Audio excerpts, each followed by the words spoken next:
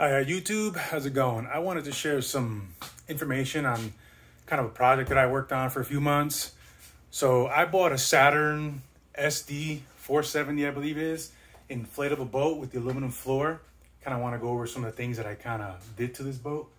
So first of all, as you can see, I have seats on here that I bought from Academy. These are just basic fishing boat seats. They're bolted onto custom boxes that I made, which all hold storage. As you can see in the middle there, in the bottom, I have screws, 8mm screws that go down into the floor.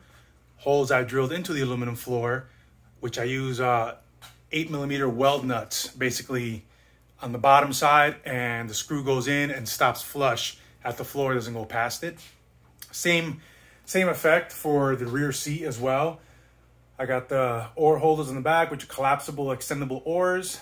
I have fire extinguisher and a 6-gallon fuel tank here, and on the other side, 3 life jackets. I got the 4-bolt bimini as well, which I kind of rigged to sit perfectly on the boat. As you can see, I moved the joint up here, the bar, the support bar from up here. I moved it down to here so that it can be right near me, and also have clearance on that side for the swim ladder that I put up. So when people are swimming, they can climb back on the boat and have all the space to kind of climb in and then climb over. I also have the center console here with a fish finder and a battery meter. As you can see here, there is a 10,000 milliamp battery right here, which is all, again, wired to the back since I installed an electric start on the motor, which is a 15 horsepower Mercury 2011. You can see here, I kind of rigged my own little start button here. The boat performs quite well, moves about 20 miles an hour with 3 people on it. 2 people, definitely a little more, but not much more. I think that's pretty much all I'm going to get out of it. You know, this is the aluminum floor, like I said, so I drilled holes to support everything, including the center console, as you can see. I built this little arm here, which has a drink holder, has a tachometer, USB port, the power button right here, which turns on and off basically everything that's on here. That's pretty much what I have in place. I know a lot of people were asking questions about it. The trailer is a Harbor Freight 4x8 heavy duty trailer, which I actually converted into a basically inflatable boat trailer. As you can see, it's customized as much as I could without wasting too much money, some wood I had at home. I did extend the tongue out. I just bought some 2x2 galvanized aluminum tube, and basically that's what it looks like. Performs flawlessly every time I've taken it out already. This setup has been on the water about 15 times now. Got a little 600-pound winch, strap winch right there, which kind of hooks up to this little lead here from the tow hook on the side, right through the middle tow hook, hand hook, so that I can kind of just keep it all buttoned up and tied against the bow stop there. Overall, pretty happy with it. I'm still making some adjustments.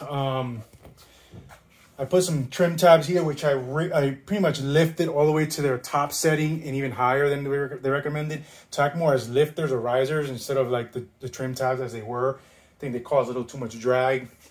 I also installed transom hooks, as you can see here, which strap down to the bottom. It keeps basically everything nice and snug while we're trailering and nothing moves around. Again, I have an extendable swim ladder, which flips over and drops into the water, so in and out of the water real easily. I also have, transducer right here for the fish finder installed back here. All the wires all run up the side here. Kept everything on one piece. When I do deflate the boat and take it apart, it literally takes me an hour. The console and motor all come off at the same time.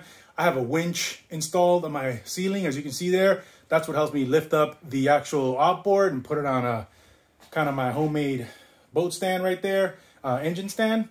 And I also use some wide yellow truck straps from that winch, front and back of the boat underneath it, and lift it up completely off the trailer, drop it on the floor, and I can deflate it completely.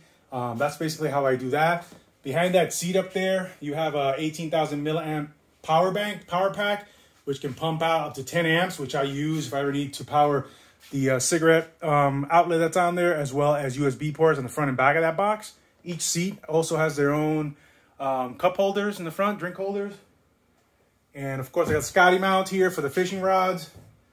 overall, extremely pleased with it. It's a pretty cool boat. Gets me out there. Plenty of space when I'm alone. Plenty of space with two people.